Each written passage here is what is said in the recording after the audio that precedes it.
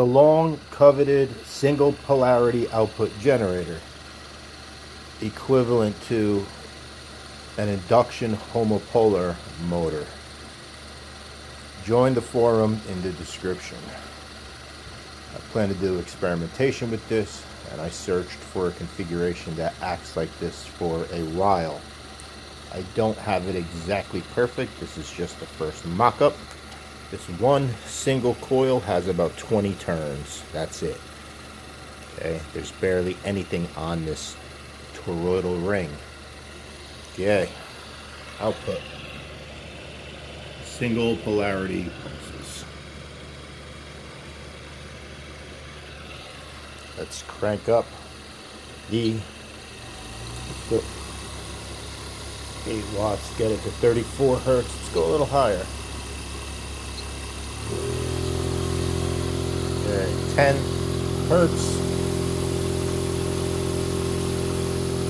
10 volts. That's 43.3 hertz.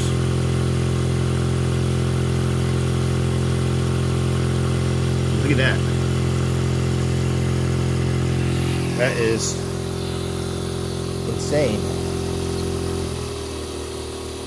That is almost precisely single polarity output. Of course, it's very low because, first of all, the output is trapped within a core, causing high reactance. And second of all, we're only passing 20 turns. In this configuration, drag does